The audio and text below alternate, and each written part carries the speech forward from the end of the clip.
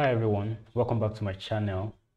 Let's discuss SSH. Now, in this series of videos, we're going to be focusing on the tasks that require you to perform actions in your server rather than the ones that just require to write scripts. Now, in the SSH task, the only one that requires you to log into your server and do things actually is the let me in task. So we'll go ahead and set up our SSH, log into the server, and then begin the task. All right, so now I'll be using my local terminal for this. You can use your sandbox or whichever one that suits you. So now the first thing you need to do is generate an SSH key, which is the SSH-keygen command. Now I have one already, so I will not be continuing with this, but you can just click enter button and see to generate a new key for you. Now it will ask you where to store the key. You can just use the default one. That's totally fine. Use the default one, just click the enter button. Now you can see I have that it already exists, so I need to use the no to close it. But now when you use the Y, let me use an example of that for you. I will try to use my sandbox to create a new key so you can see the entire process. So I have one sandbox running, web terminal here. So now SSH-keygen. Now you can see enter. I have a key here also, so I'll just overwrite it. Yes. Now you can use a passphrase, but it's not really required. You can also use no passphrase. But if you are using a passphrase, make sure it's something you can remember, because you're going to use it anytime you're trying to log into your server. So now just enter again, and now we have the SSH key created. So let me just go back into my terminal and use the normal one. Okay, so now let's go. Now after creating your SSH key, or if you're using the previous one you have, that's totally fine.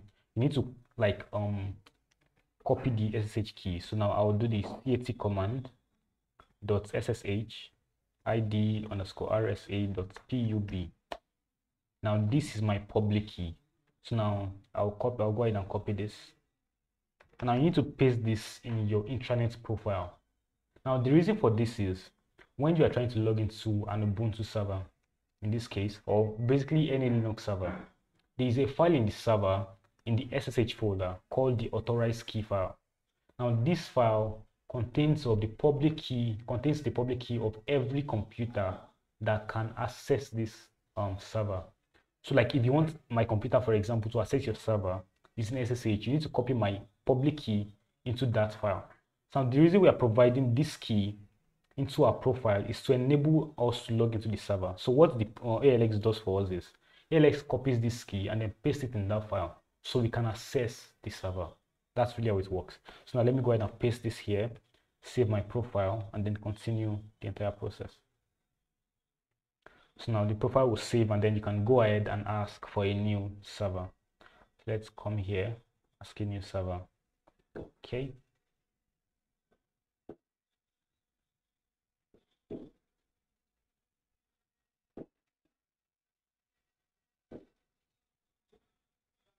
Now we've gotten a new server. Let's go ahead and see how we can log into this. So now usually, because of the process of spinning up the server and then copying the files, it might take a while, max 2 to 3 minutes. So you can just wait this out. Now you can see it's still pending, so the server is not running yet. So let me reload and see if that changes. Now still pending, so we can just wait a little for it to change to running, then we can actually try to connect to the server. Otherwise, to be showing connection refused. Let's just wait, reload the page again. Now you can see it's running. So let's go ahead and try to connect to this server. So you need to copy the IP address, right? And now this is the username. So now the proper way to write the SSH command to connect to your server is this: SSH, right? Then your username on the server, which in this case is Ubuntu, as stated by the page. Ubuntu is the username. So now let's say Ubuntu at then the IP address of the server that we copied earlier. So now let's say this, and now this should log into the server for us. Enter button, connection refused. Now this is because the server is still like how do I call it? The server is still like spinning up. As I said, it takes about 2 to 3 minutes. So let's just wait this out. So let's try again. Now you can see it's saying if you want to connect and store it. Let's say yes, enter. Now you can see permission denied. Now here is what is really happening in the background. After the server is spin up, right, you can see the server is now actually responding. The server is responding now, so means the server is running properly. But now, as I said, you need to copy the file, the public key into the file. So now that is still running in the background. That's why we're unable to access the server right now. So you just need to wait this out really. Now let's try again. Now it should work. Yes, so now the whole process is done and we can connect to our server successfully. So now you can see we already logged into the server, web01. So now let me list my, so just to confirm what I said earlier, let me list my files. Now you can see we have the SSH folder, .ssh. And now let me list my files in the SSH folder, so .ssh.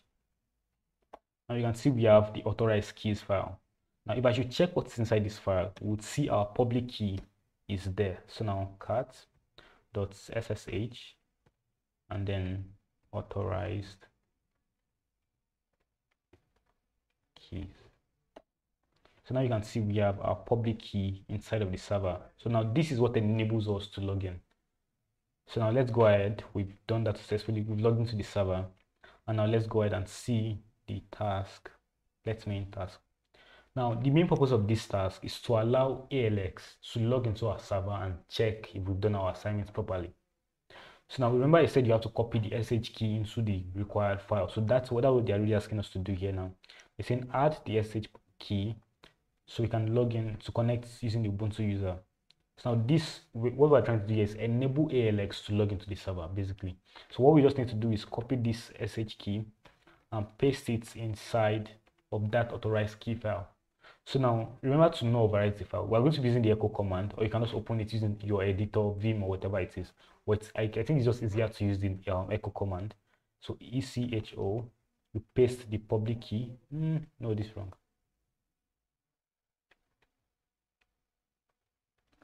Oh yeah, echo, paste, and then use the double angle brackets. So now we are using double angle brackets because we want to append to the file. If I use one, here's what will happen. If I use one, it will delete all the contents of this file and then write in the current SSH key. Now this will mean that we will be unable to log into our server anymore, and that will be very annoying because your SSH key will not be existing in the server. That means you'll be able to connect to it after this session is disconnected. So just make sure you use the double angle brackets and then .ssh and then name of the file, authorized keys. So I'll use a wildcard here. Now when I run the cat command again, .ssh and then keys, you can see we have the SSH key already here also. So now when you use your checker for this task, it should check properly.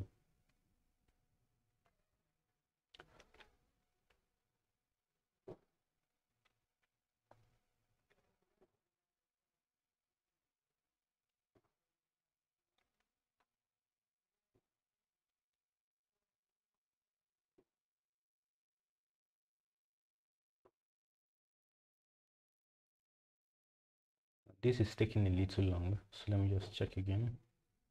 Oh yeah, check is complete. So now we did it successfully.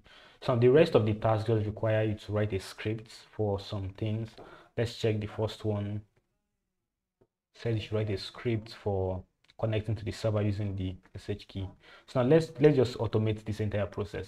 Now the real point of like learning how to program is to like automate your task, right? So just this is a bonus. Let me exit my server.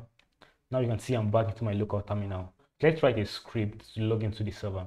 So let me write a script. Let's use the nano editor, nano web 01. So now let's say SSH Ubuntu at, let me go ahead and copy my IP address.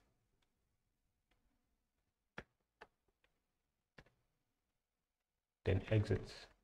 So now I've saved my file. Let me make it executable. U plus X web 01. So now when I run this script, I should be able to log into my server, web 01. Now you can see I'm logged into my server. Now the reason why you can actually write this script is whenever you want to log into your server, you don't really want to check for the IP address every time. That will be quite slow. So just automate the entire process to write a script to connect to your server. Now to make sure that you can use this script from anywhere in your device, what you need to do is just copy it to the bin directory. So let me say mv sudo mv actually. sudo mv the web01 file into the bin directory. Now this enables you to my username. So now this enables you to run this script from basically anywhere in your computer. Now you can see I don't have my web01 file anymore, but now I can still say web01 without the dot slash, and now it works fine. Okay, connect. Now that works. So thank you so much for watching this video. Please like the video and subscribe to my channel. It means a lot to me. So now thank you for watching. I'll be leaving the link to my repository inside of the description for this video, so you can just check out the scripts and understand how they work. Thank you once again. Goodbye.